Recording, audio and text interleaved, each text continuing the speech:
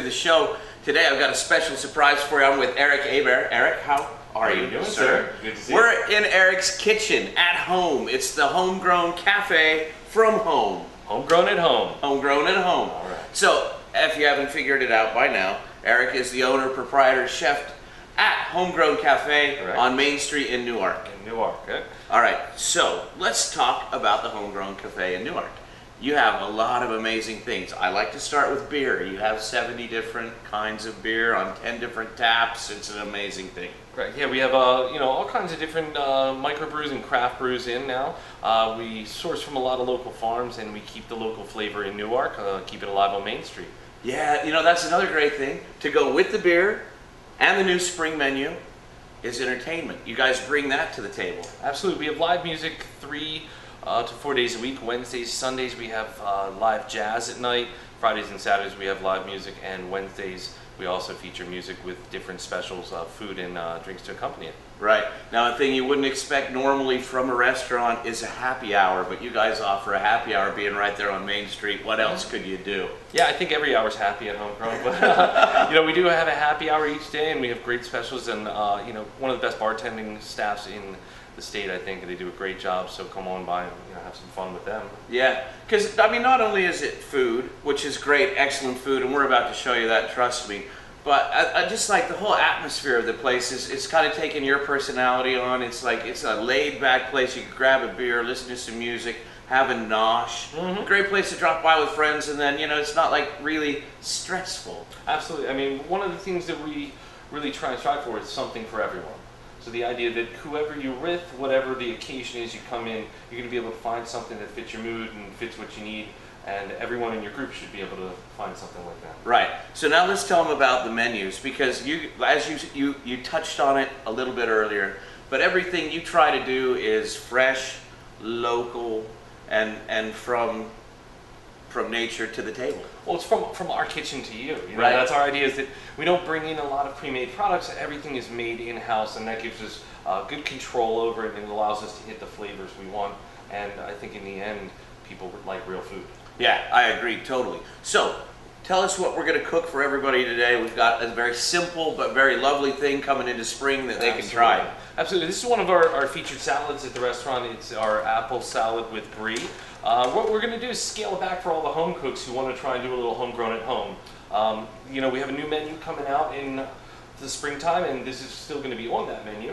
But there's going to be some other new items to check out as well. But we figured this is the classic, so let's roll with it. Right, and we're going to show them also a couple tricks. Right? Absolutely. Some of the secrets of the Homegrown kitchen. Right. So you can not only get the recipe, but you can actually get the techniques we would use. Which is really good for everybody at home, because no matter how skilled you are in the kitchen, there are certain things that restaurant chefs know. They know how to do. They know the quick, easy way to get it done. And everybody at home should know those tricks, I think. Absolutely. That's one of the great things about learning from working in kitchens, is someone's got a technique that they just learned that they're going to pass on, and it's a very word of mouth. Yeah. Things are passed down from chef to chef, and that's what gets all these techniques so perfected, is that they've been tried and true over hundreds of years. Yeah. It's neat. Every time I do this show, so one of the chefs will say, I've got a great way to chop something, be it an onion or whatever, and they're all just a little different, they're all kind of similar, but every one of them has the cat's meow on chopping, like, so I love it. My way's the best way, of course. Of course. We're going to show them, and we're going to take off after this for a quick break, but you're going to give them a quick bacon trick, as I understand it? Sure. One of the cool things that a lot of home cooks would go right to a frying pan with bacon. One of the tricks that we do in the restaurant to get a nice, even, crispy bacon is that we actually cook it on a sheet tray in an oven. Yes. And one of the other tricks is if you put it in a hot oven, it's going to curl up like a shrinky dink instantly, and you're still going to get kind of wavy slices of bacon. So if you want nice, flat, evenly crisp ones, a little bit of parchment paper, lay it out flat, and then go into a cold oven, turn it up to 350 degrees, and keep your eye on it, because bacon burns quickly. Does it really? Absolutely. No, I knew that. All right, we're going to take a break. I was like off to the wrong camera. We're going to take a break. We'll be right back after that, and we're going to show you how to compose an awesome salad. Some searing will be done. Absolutely. We're going to do some serious searing. And some emulsifying. And we're going to play with the hand blender and emulsify some vinaigrettes. You can't get funner than that.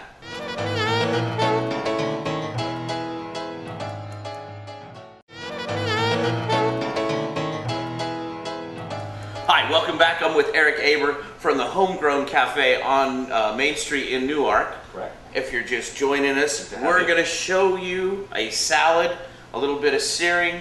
You missed the bacon tip, so get here earlier next time. So you might realize we're also not at HomeGrown Cafe, we're at my home. And so what we've done is we're taking our big batch of apple dressing and we're gonna break it down into a small batch for the home cook. One of the things I do is I like to make my dressings in a mason jar because it is a built-in dressing bottle and it also happens to be the right size for my hand blender to go in. This is gonna be the secret to emulsifying the dressing quickly and bringing all that oil and vinegar together so it's not just a loose, oily, vinegary kind of mess. Cool. That's what actually emulsion means. So one of the first things that we need to add to it is a little bit of red onion. Here comes your chopping tip. Right, I always like to take the top and just leave a little bit of the root end intact. That's going to help me hold the onion together. And then I can just take the half I need and peel off a layer with the skin so I don't have to fight the skin. I don't have to try and wrestle with an onion. And I've got a nice clean piece that's still held together by this little bit of root. Right. If we want to do a fine dice, this would really help us. Since we're going to be pureeing it anyway, I'm just going to do a quick rough chop. We're going to put about a 1/4 cup of this red onion right into the mason jar.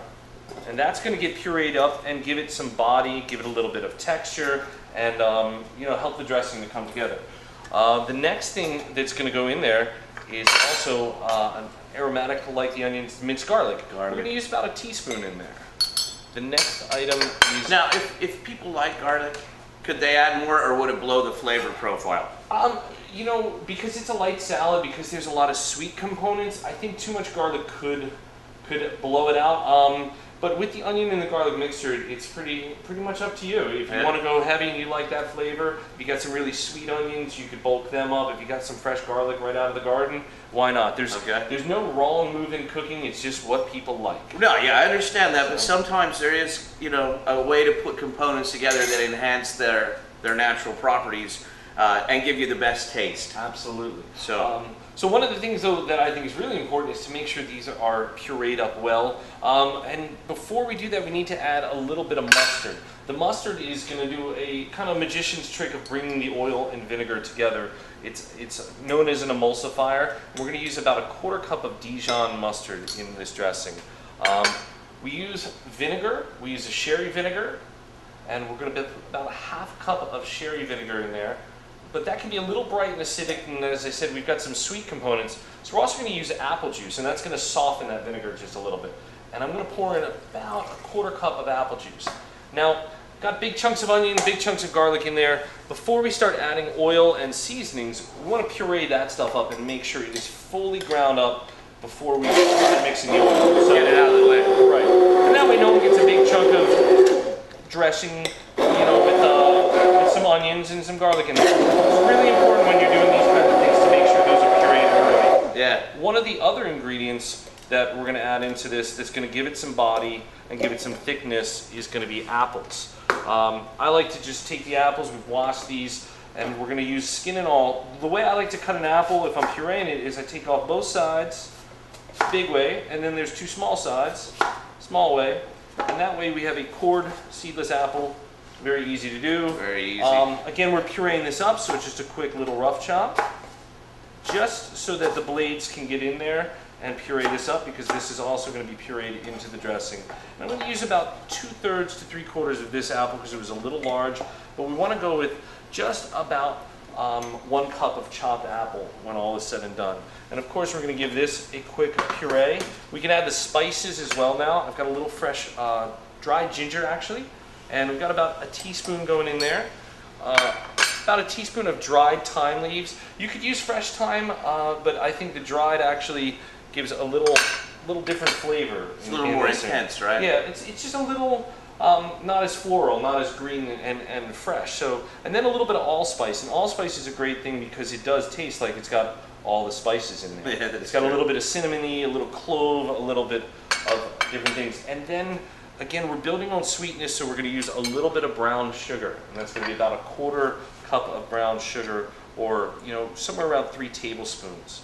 Right. So we're going to put that in there, and then all this is going to get buzzed up, and then we're going to finally add the oil to make it a vinaigrette. So we've got our sweet, we've got our sour, and all of our different flavors in there. We're going to puree this up and get that mixture nice and smooth before we start adding the oil. Because the last thing we want to do is try and get the oil to go in there and float around with apple chunks. So once that is nice and pureed, you can see it's already thick. Yeah. It's already looking really good.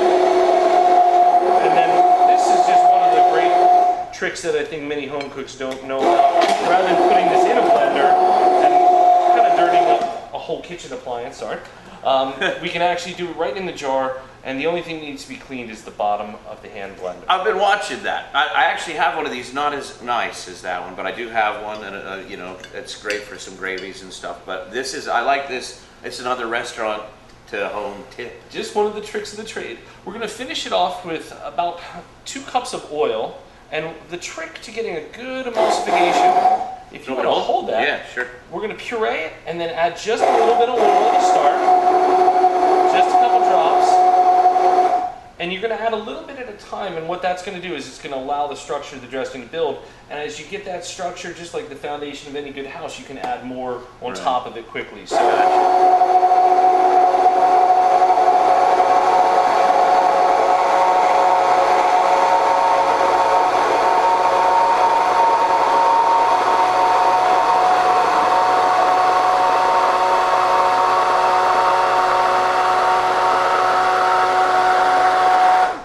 As it is incorporated, it doesn't look oily, but it looks a little thicker, creamier, and more like a salad dressing, less like a garlicky applesauce. Yeah. So that's kind of the finished dressing. And that's now, all finished. I'm going to grab this then. You keep talking. Excellent.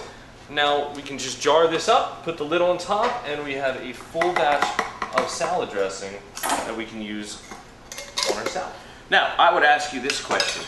Would that be something that you would refrigerate and let kind of marry together before you served it, or would it go right to a salad either way? Actually, I mean, it would be perfect to serve right now, but it can be refrigerated for 7 to 10 days without any real change in quality. Cool. The flavors will, some will intensify and some will mellow. The garlics will kind of mellow, the spices might come out a little more as it sits and gets to kind of soak in with the flavors and the juices. So one of the other parts of the salad is that we've got to have a little bit of protein on there. Protein is now, good. We already have a bacon in the oven.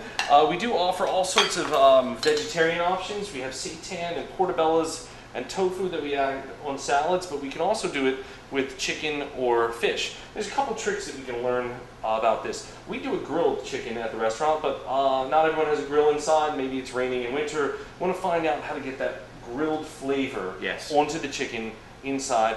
And we're also going to talk about the best way to sear a piece of fish. So for the chicken, I use a cast iron pan because you can take a lot of heat. We can crank this up, get it really smoking hot. So it's like a griddle.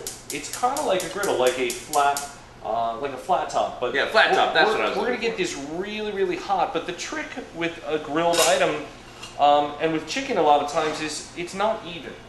So you have a bigger piece up top and a kind of thinner piece down bottom. Mm-hmm. One of the tricks I like to do is we either use a mallet to pound it thin, or we can butterfly it. And this, I think, comes in very handy when we're buying chicken at the supermarket, because a lot of times it doesn't come perfect in size. You have this huge piece, you try and throw it on the grill, the outside's charred into submission, the inside is raw, if not overcooked. So this can be done with any size chicken breast. And you can see that naturally it's a little fatter up top and gets a little thinner there. So I'm going to butterfly it, which most people think shrimp when you hear butterfly. Sure. But you can absolutely be done with chicken. And you just cut it in half and really gently with a knife kind of open it up till it is one flat, even piece. Okay. That is going to be one of the keys to successfully searing it and getting a good even cook where the chicken's tender. Because I don't have to cook it very long. It's nice and thin, it's even. It's going to get a lot of brown because it's got a lot of surface contact with the pan. Yeah. We're going to use a little bit of salt and pepper and a little bit of oil on here. So we've got a little bit of salt, a little bit of fresh pepper. I'm actually going to put the oil I need one of those. onto the chicken instead of into the pan. Okay. Now part of the reason is you'll see there's just a couple little wisps of smoke on my pan. Yeah, it's getting right up there. If I put the oil in there, the oil's going to start to burn and it's going to start to smoke. And honestly, it's just not where we need it. What we need is oil on the surface of the chicken so it conducts the heat right to the chicken. And that way we're going to get that excellent browning. So just like on a grill, we put it on. And I also recommend this when you are grilling at home, You can rub your meats with a thin layer of oil before you put them on the grill rather than trying to put oil over on the grill. Hot flame. Now that's a smart trick right there, because I watch people do that with the thing. The flames go up, and they're like, oh god, the flamethrower, right? Yeah. So we don't need that. I'm going to clear a couple things here. If you'll keep an eye on that real quick. Yeah, I'll watch it. So this is going to go quick. This goes very quick because again, it's you can only see it going around the edges. Very hot heat. We don't have too much smoke from the oil, and the oil kind of drifts off. It's not going to be there. The other trick is we really have to be patient. You have to let it sit. The char is going to develop as the item sits in one spot. Right. It's the Maillard reaction. It's the caramelization. It's really what everyone kind of wants when they say grill marks, is they want that brown skin. Right. You can also get that with a piece of fish, but here I'm going to recommend a non-stick pan, and we're going to go with a very similar principle, but this one we're going to add the oil just a little bit to the pan, and again, oil conducts heat. So without the oil, yes, we can sear it, but it's going to sear better with the oil in there to conduct the heat. And we can move this one to the back burner. Alright. Move this one to the front. And we're just going to use a little bit of high heat. Skin side is up to start because we're going to serve that down. And we put the fish right in there.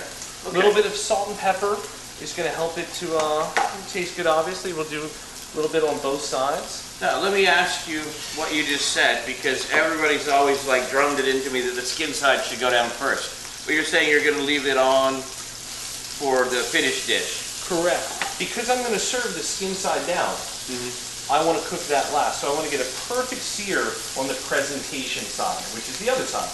And so the best way to do that is start that before it starts cooking. So we put the fish in. You'll also notice I didn't salt and pepper that side. Right. Because I didn't want to burn those spices. I didn't want to burn the pepper onto the fish. So we're going to get a nice, perfect caramel sear on one side. We'll flip it over and we can season it with salt and pepper when it's finished cooking. Okay. And that way you're not going to get that kind of burnt on flavor. Whereas with the chicken, we want that. We want to get a little grill. We want to get a little char. Yeah. So we're going for a couple different things here. So are we close when this is done to putting it together? Absolutely. Once this is done, we're going to pull our bacon out of the oven, which is going to be a nice flat layer. We're going to cut up the chicken. The key to also getting a good piece of fish or meat is to letting it rest. So after I've cooked it to the point where I think it's just about done, probably 90% of the way, I'm going to shut off the heat. I'm going to let it rest because all the juices inside have built up under pressure from the heat. And they need to kind of relax out into the meat. If I cut it right now, juice goes everywhere, dry chicken. Right. So all the hard work can be undone by getting a little ahead of yourself. So once you've got it to this point, turn them off, let them rest, and come back and plate up your salad. All right. So we're going to let you rest. We'll be right back. After this, don't forget to stay tuned.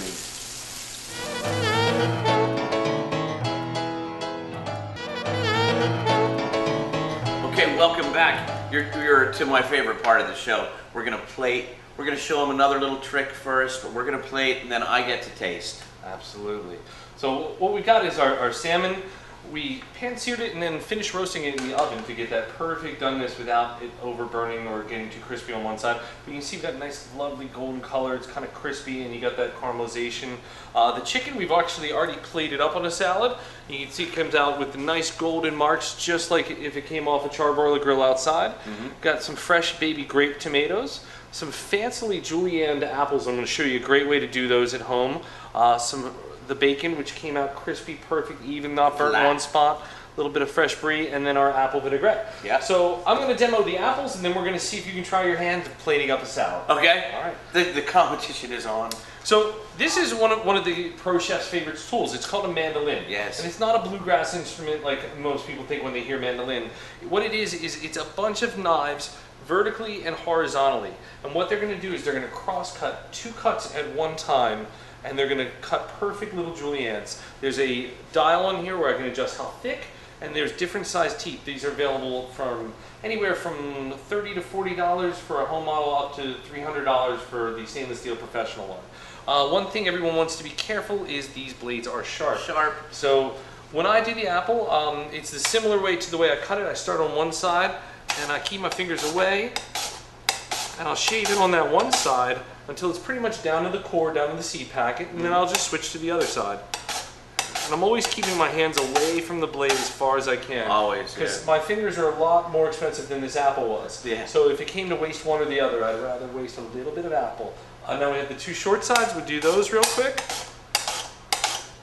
And then finally the last side.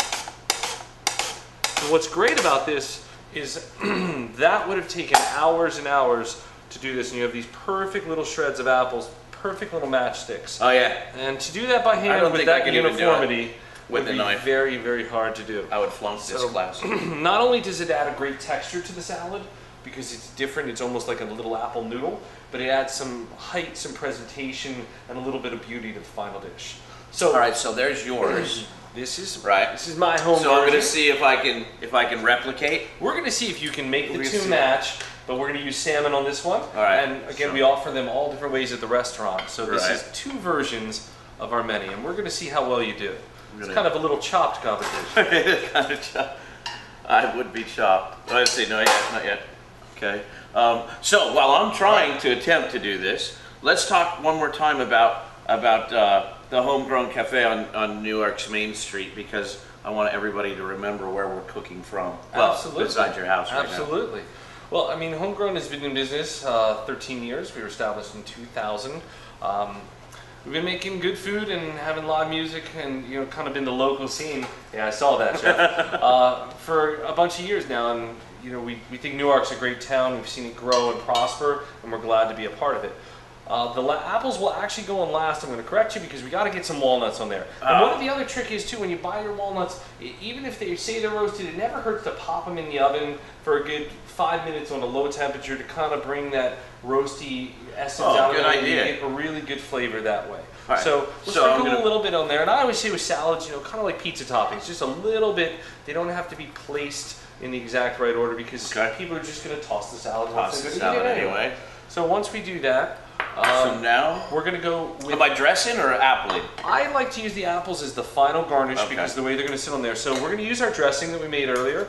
Again, you know, got the allspice in there, a little bit of garlic, little apple juice, the puree of apple and onion. And a pizza again?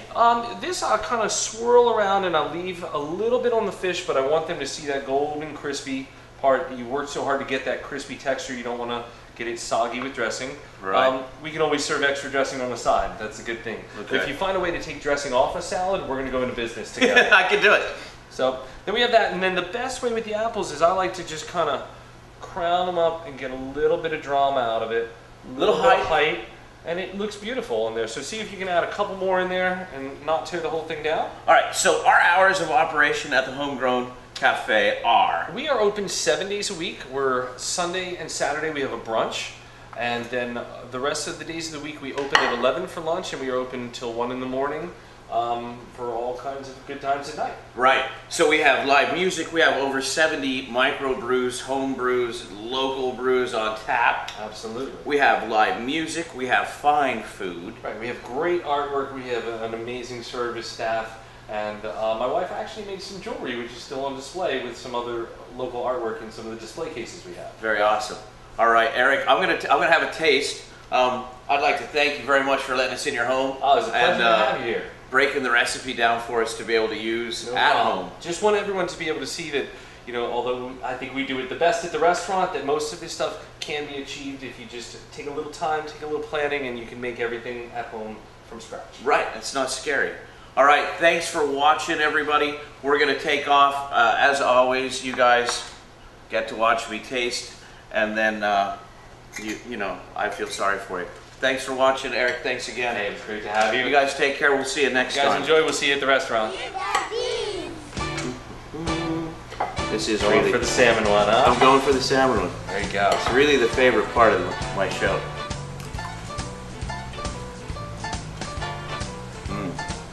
I'll try that at home. Oh yeah, good dressing, and that technique can be used with just about any dressing out there. So not only was it an example of one of our dressings, but it's just a way to make a dressing. Yeah. Start with your aromatics, add your vinegars, finish with your oil. Perfect. No, this is good. That's a good Scottish salmon. Yeah, can't go wrong with some wild card. This would be, well, obviously it is because it's at your restaurant. I was going to say, this would be a great lunch menu thing. I should almost do this for a living. You should. I would come. Awesome. very good. Actually, want some? Kidney beans and llamas. We even gave the black ones